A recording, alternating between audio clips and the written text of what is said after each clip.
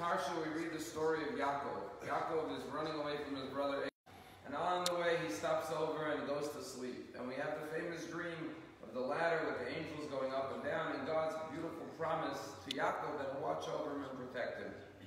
But when Yaakov goes to sleep, he didn't have a mattress and he didn't have a pillow, and he didn't have a blanket. So what did he use as a pillow? So the Torah says, "Vayikach me'avnei hamakom v'yaseh merashotav." He took from the stones of the area, put them underneath his head, and went to sleep.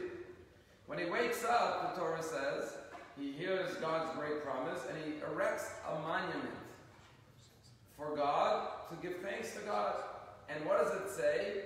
Vayikach et ha'even. He took the stone that he put underneath his head, and he erected it as a monument. So the question right away is, when he went to sleep, it says he took from the stones, plural, many stones, for a pillow. When he woke up, it says he took the stone, one stone. And everyone knows there's a beautiful Rashi. It's a Midrash that says like this, that when Yaakov went to sleep, he took all the stones to go to sleep as a pillow. And the stones started to fight with each other. Each stone said, Allah yaniach tzaddik et rosho. I want the tzaddik should lay on me. So the stones started fighting. This is what the Rashi quotes the Medrash. So what did Hashem do? He made all the stones into one big stone. So like this, there was no more fighting. So when he went to sleep, there were many stones. When he woke up, there was only one stone. It's a beautiful Medrash, very lovely. What's the meaning? There's obviously a deep symbolism here. We're being taught this. There's a reason why we're being taught this. And it shows you how precise the Torah is. It starts with plural, then it goes to singular. This is what happened. So one of the beautiful interpretations is as follows. If you ask yourself the following question, let's say God made it into one big stone, right? But at the end of the day, when Yaakov put his head down on the stone, his head was only laying on one part of the stone. So even though the other pieces of the stone were attached, they became one stone, but the fact still remains, his head was only on one piece of the stone. How did making all the many stones into one stone satisfy the other stones if at the end of the day, his head wasn't on their part of the stone? It's like if you have a big pillow and your head's on one part of the pillow. The other part doesn't get your head. So why were they satisfied? How did that resolve the conflict?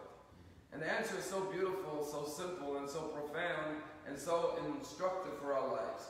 You know when you're jealous of the other stones? When you feel detached from the other stones. A lot of times in life, I want to be the head.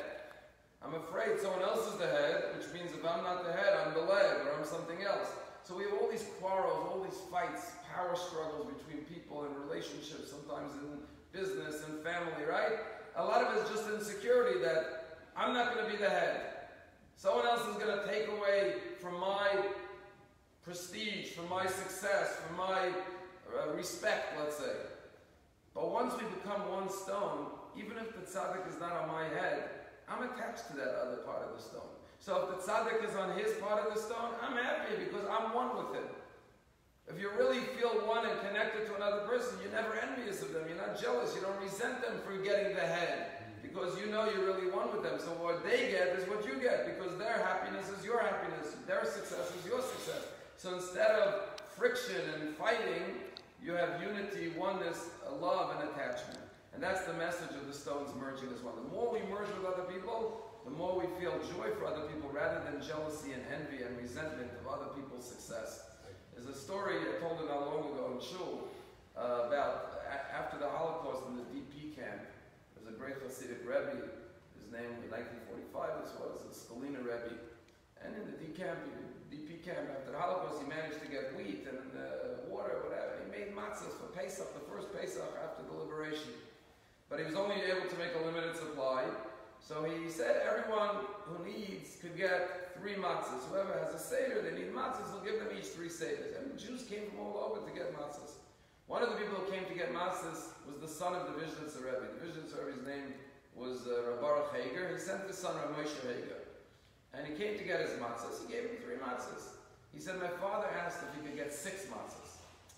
He said, you know, there's not enough for everybody. I could only give you 3. He said, my father begged, he pleaded. He said, please give 6 for him. Didn't know what to do. He felt he had to give him. He gave him 6 matzahs. A few hours before Pesach, the son of the Vizhnitzer Rebbe comes back to the Scheiner Rebbe, and he hands him 3 matzahs. He says, what are you giving me 3 matzahs? He He says, you told me your father needed 6. Why are you giving me back 3? He said, my father wanted me to ask you if you kept 3 matzahs for yourself. And he said, no, I actually gave out all the matzahs. There were so many Jews who needed matzahs. He says, that's why my father asked for 6. He knew you would give away your last matzahs. So he took 6 so he could give you back before Pesach 3, so you should have 3 for yourself, for your Seder. And this is what it means to feel one with another person, that you're happy for the other person, you think about the other person, and you surely don't resent them, and that's the idea of all the stones merging together.